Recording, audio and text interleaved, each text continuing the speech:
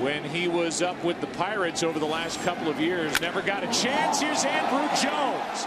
A mammoth shot into left.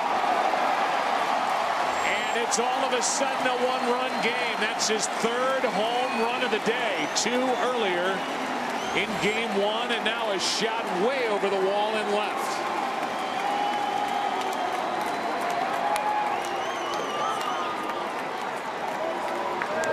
And all 4 runs tonight for the Yankees on 2 home runs. The first by Teixeira, and this a no-doubter by Andrew Jones. There are 3 billboards on top of the Green Monster here at Fenway Park.